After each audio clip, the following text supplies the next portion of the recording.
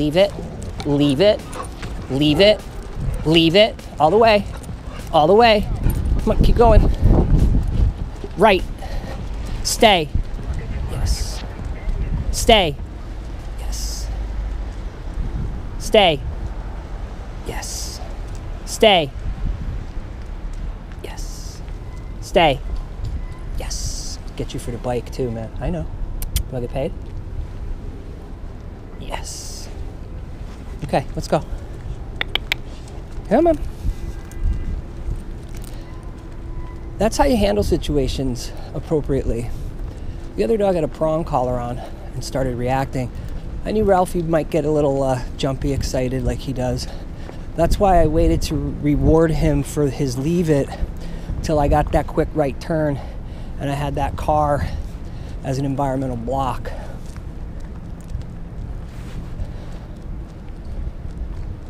The variable is always the human, always. The next variable is the environment, but how the human responds to the environment, that goes back to the human.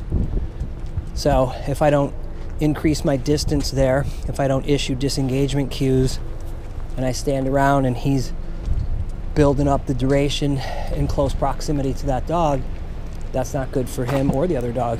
The other dog's barking, reacting, etc. Yes, paying for that truck. Gave me a nice check-in. So remember, at the end of the day, it doesn't matter what's going on. It's up to you, right? It's up to the human. How I respond, that's the biggest variable. My name is Drayton Michaels. I'm a dog trainer, behavior technician. And you can check me out on youtube.com/urbandogs. You can check me out at moderndogtraining.com. It's always force-free. It's always applied behavior analysis. It's always working towards stress reduction. We don't use fear and pain. We don't blame dogs. We help them learn. We help them de-stress. So if you want to figure out how to do stuff the right way without fear and pain and blame and all that other nonsense, get a hold of me. I do consults for people all over the world. All right, train safe out there, and remember, force-free every day, all day. Dog life. Look at your mind, your body, and your soul.